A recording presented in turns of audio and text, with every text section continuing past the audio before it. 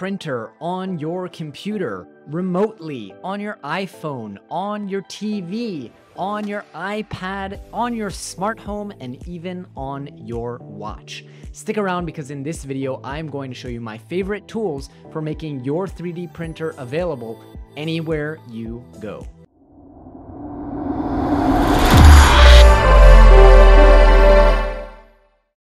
Greetings everyone, Jonathan Levy, and if you're like me, you are a little bit obsessive, bordering on paranoid while your 3D printers are running. You may be out with friends, hanging out, traveling, but you want to know that your 3D print is still looking good and avoid the dreaded spaghetti monster. Now, throughout the process of learning all about this, I've tried so many different tools for making my 3D printers available.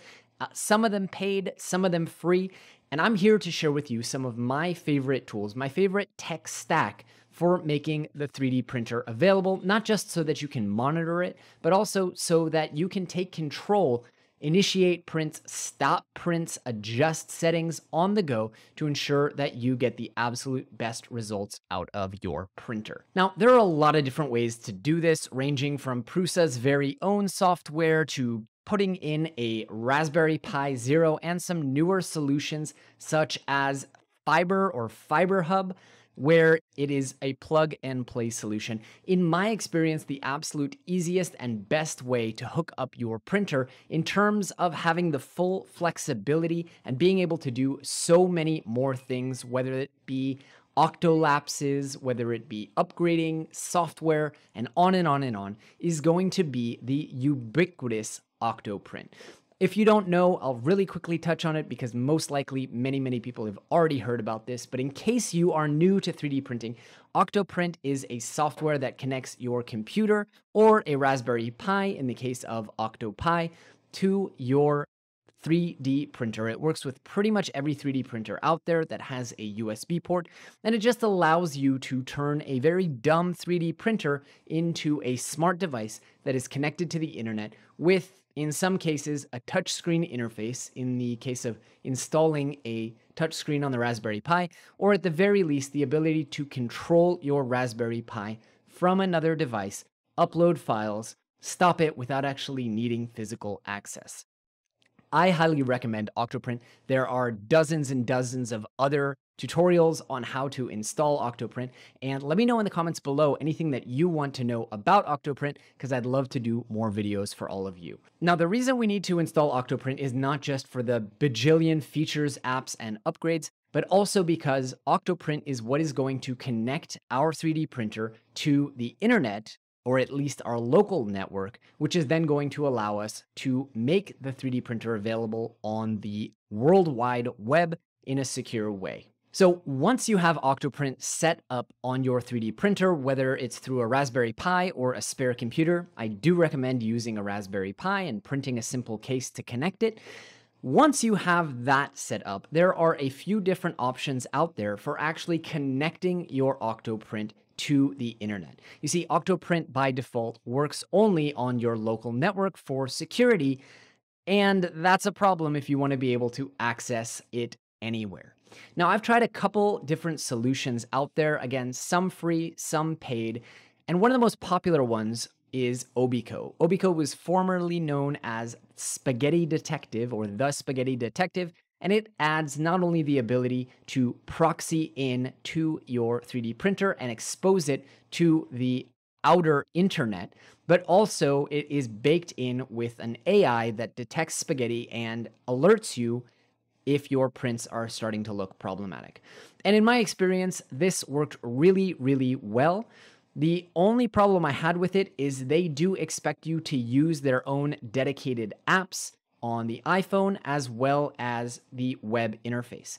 And that was a problem for me because of all the other things that I'm going to be showing you in this video. You see, I wanted to be able to view and control my printers anywhere I go using whatever app I want. And sure, on the iPhone, their iPhone app is spectacular. It's probably the best iPhone app for controlling your printer that I've tried, but they don't have an Apple Watch integration. They don't have an Apple TV integration. They don't have an integration with many other things that I wanted to be able to use. And for that reason, I ended up going with something called OctoEverywhere. OctoEverywhere is another solution that has a freemium model, but also is subsisted off of paid services. And it's a really, really affordable model. I don't get anything if you sign up for it, but I believe they have a free plan. And then if you want to be able to watch longer streams, control your printer, share streams, and kind of some of the premium features, you do need to log in.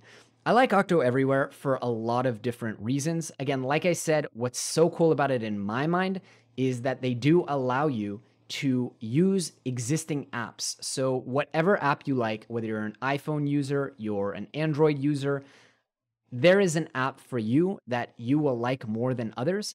And OctoEverywhere allows you to use that app. All right, so really quickly, before we dive into all the apps and integrations and how to get it on your Apple TV, I want to show you really quickly about OctoEverywhere and some of the things that I really like about it. First and foremost, I think it is so cool to be able to create a live link. And these are live links, by the way, that allow people to watch your printer without necessarily being able to do anything. And you can limit those based on time. And that's just a really cool way, without making someone download anything, without giving them access to your printer. You can give someone this link if you're printing something for a client or a friend, and you can actually let them see in real time what is actually happening on the printer. That's a really, really cool feature that provides a ton of value for me every single day. But in addition to that, you can actually share printer access and let someone else control the printer. If, say, you have an employee and you want them to monitor from home your prints in case something goes wonky. In addition to that, you can connect to the full Octoprint interface that gives you full access to everything in Octoprint, and even uses your existing themes if you have it set up and customized the way that I do, so that you're seeing the full interface, and you can do this from anywhere in the world. And it's so lightning fast, usually when I'm not recording a video, of course, that you don't even feel a difference between that and when you are running on your local network. So you can see here, I have full access to my printer. I can upload files remotely. I can initiate prints. I can control the printer. I can monitor everything, download all of the different time lapses, cancel objects. Any application that I put on to my Octoprint is going to be available here, and I have full access. And that is something that I didn't find in a lot of other solutions, or it's a feature that is not really emphasized. So that's another great feature, and another way, like I said, we've now been able to access on the web remotely and through different apps. One of the other things I said in the beginning was Telegram and having notifications, and that is a built-in feature to OctoEverywhere where it can notify you on email, SMS, desktop or mobile, Telegram, Slack, Pushbullet, and much, much more. So if you are not the kind of person who's going to sit and watch these prints, you can get notified when your printer needs something. And this will even integrate to different things that you may use, such as PrintPal, even though I don't recommend them, when your printer is paused due to spaghetti detection. All right, so we've covered the web interface and we've covered a little bit about Telegram and notifications, but what about just a simple interface for your desktop? Of course, we talked about having it in the browser, and that's all well and good, but if you're like me, you really don't want to have 100 different browser windows open, and you may just want to have something quick and convenient that is always running on your desktop to be able to monitor your prints. And for that, I use something called Flotato. Flotato is an app that basically makes an application on your computer, albeit limited to Mac, and that application is always set to a specific website. So you can see for each one of my printers, I've created a Flotato instance, and I can monitor each one of those, put them on split screen. Maybe I'll turn on the lights here so you can all see the printers. And in real time, I have access to my dashboard in a desktop app. So even if I'm closing my browser and doing focused work, I can leave the printers running on my second monitor and always see what's happening with them with full control. And I just love that. I know there are some different desktop applications out there for you Windows users or Linux users, but worst case, what you can do is Google Chrome will actually allow you to turn a bookmark into an app on your computer, and it will open a separate Chrome instance without any other tabs, and you can do this exact same thing. Now, specifically on these two, I actually have them set to my local instance of my Octoprint using creality.local or octopi.local. And that's just because there is a 2-minute limit on the cheaper plan of OctoEverywhere for streaming, and I don't want to have to refresh the page every single time. But you could ostensibly just put in your OctoEverywhere link through the web proxy and directly always access your printers through that web proxy on these desktop apps.